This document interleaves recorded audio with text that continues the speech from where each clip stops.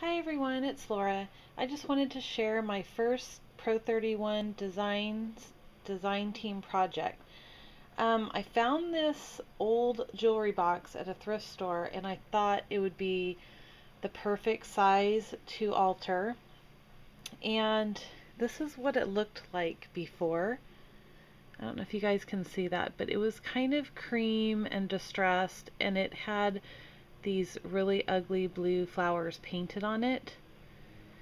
And so this is what it looks like now. Let me just see if I can turn it a little bit like this.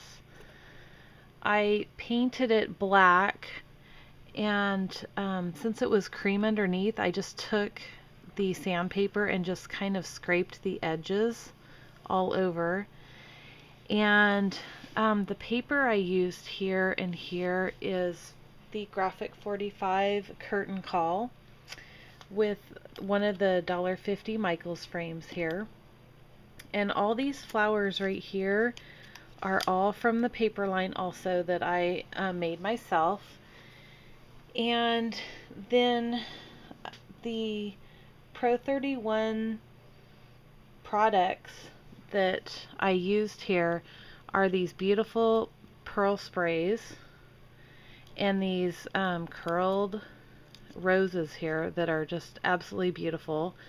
And then I used this cream colored lace trim, and also the cream flat back pearl trim.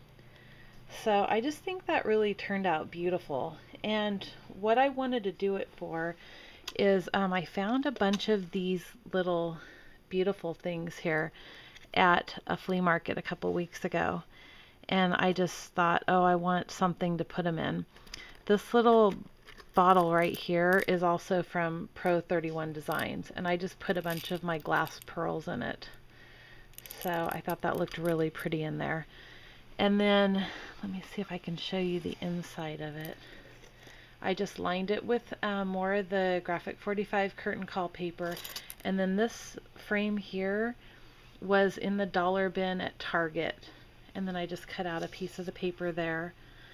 And then in this drawer right here, let me see if I can lift it. It's kind of heavy with all the stuff in it, but I just put a lot of my metal keys and hearts and crowns and all different kinds of little findings in there.